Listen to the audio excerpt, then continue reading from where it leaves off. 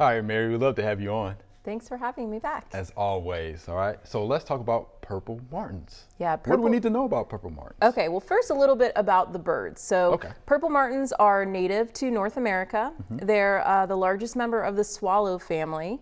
And what's great about swallows is they eat a lot of insects. Good. Purple martins are really unique too because they're colony nesters. So they like to nest together. You're not going to get them nesting just a single nest here and there. They like to be in groups of at least 6 or more. Wow.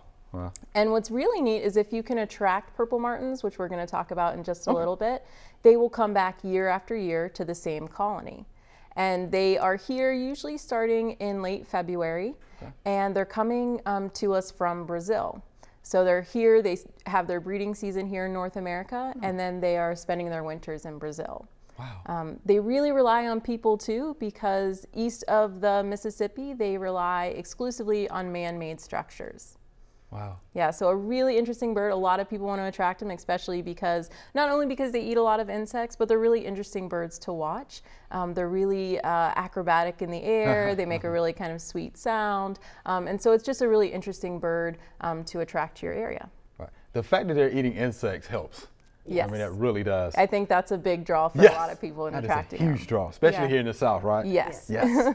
So how do we attract those purple martins to our homes? Okay, well, not everybody's going to be able to attract them because you need the right habitat. And for purple martins, they want somewhat of an open area.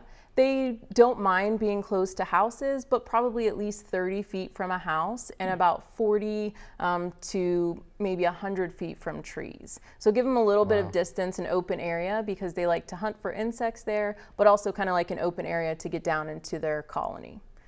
So that's the first thing, is you have to have the right location.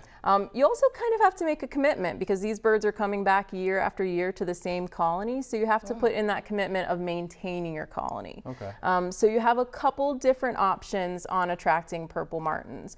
The first thing you want to think about is what type of housing are you going to use. So there's 3 different types of housing. The first and the most historic, how the swallows first started coming around people, are natural gourds. So you can hang a bunch of those up, you put a hole in them. The downfall of the natural gourds now is that you can't monitor them or clean them out, so you need to replace them year after year. The second option, which is my favorite option, are artificial gourds. And we'll talk a little bit more about some additions to those. And then the last way is the large house-like buildings that have different compartments in them. So I'm sure a lot of people have seen those before too. So there's a few drawbacks to those as well, but they work just as fine. And a lot of people use a mix of the house and the gourds. Wow.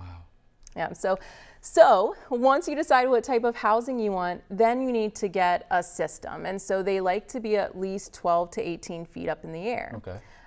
Now, most of the time, it's recommended that you check your gourds. So you're bringing those gourds down maybe every week to check to see if you have parasites, are your birds building nests or laying eggs yet? And then also, do you have unwanted guests in there, like starlings and house sparrows?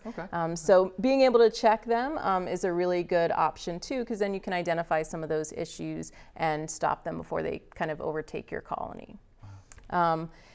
That being said, there's 3 predators that we want to worry about in our colony, So the first one is raccoons. So raccoons, yes, so raccoons are great climbers. And if you think about a bunch of these gourds filled with little helpless young or eggs, it's pretty attractive to predators as well. So a simple predator guard on the bottom of your pole system is going to work for raccoons and for snakes.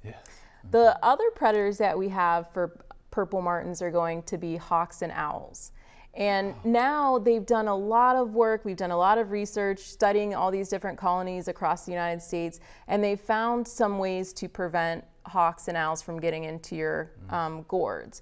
So this style, you can attach predator guards. This is an owl guard. It's going to stop the owls from getting too close to your gourd and reaching a foot in there. And then you can also put a little porch on your gourds and have some predator guards like this attached to your porch.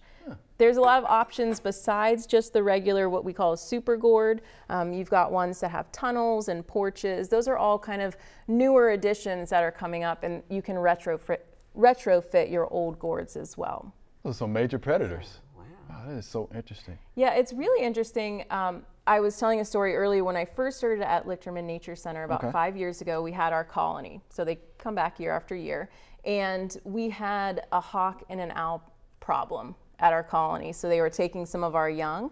We attached predator guards, and our success rate has gone up like 500%. Wow. So predator guards are a definite must. They work. Yes, right. They absolutely work, and that's a definite must if you're going to maintain a colony.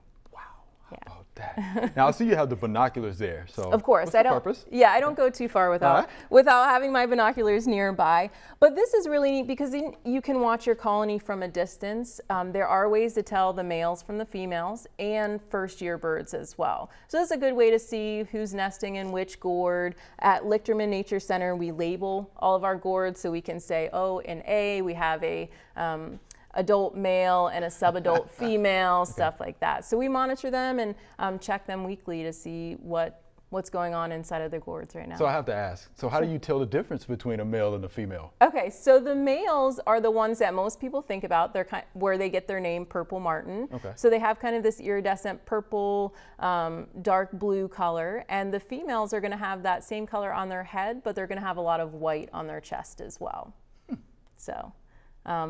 And then one thing I forgot to mention is starling resistant entrances.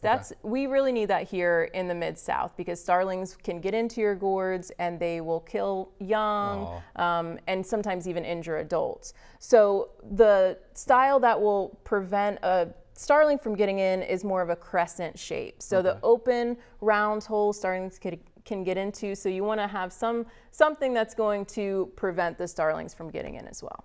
And that will do it? That will do it, just changing the whole size, or the whole shape. The whole shape, okay. That's a big deal. Wow. If people wanted more information about purple martins, I mean, where do they need to go to get that information? Sure, well, they can always visit us at Lichterman Nature Center. We have an active colony. They start arriving in late February, and then they kind of wrap up their breeding season in June and July. There's also a great organization called the Purple Martin Conservation Association, and they have great scientific research that they're doing. They also have a lot of different options for housing. So that's a great one-stop for all your purple martin needs. Good stuff, Mary. Yeah. Appreciate that. It's good to hear about those purple martins. Yeah, see them all the time in the air, just dive in and they're really neat to watch. Neat. They're pretty acrobatic, so it's pretty fun to watch them. Well, good stuff. Well, I hope folks come out and see you and learn a little bit more about those purple martins. So thank you much. Thank you. All right. Thanks for watching the video. I hope you enjoyed it. To find out more information on this topic, just click on the familyplotgarden.com link in the description.